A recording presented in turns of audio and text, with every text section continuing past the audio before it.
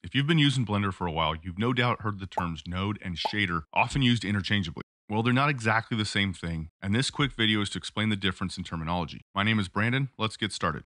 Let's first talk about nodes and where nodes are used in Blender. Nodes are used in the shader editor. Obviously, they're also used in the geometry nodes section.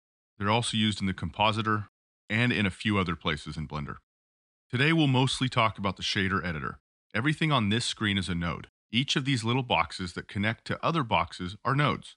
The overall setup of various nodes is called a node tree.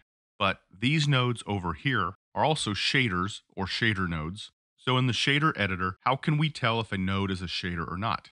A shader will have a green output socket. If you're brand new to nodes, just know that on the left of nodes, you have input sockets, and on the right, you have outputs. Data comes into the node from the left and is spit out on the right. So this side has the outputs. And green outputs mean the data coming out is complete shader information. That is, this output conveys basic information about how light will interact with the end result of this node tree. It's ready to be plugged straight into the green input socket of the shader output node. Stay with me. A shader carries all the necessary information to create a full material. For a more thorough and complete intro to these nodes and outputs and what all these colors mean, watch this complete introduction to shading. It's a video I'll link to in the description. So these nodes have green outputs on the right, so they have earned the prestigious title of shader.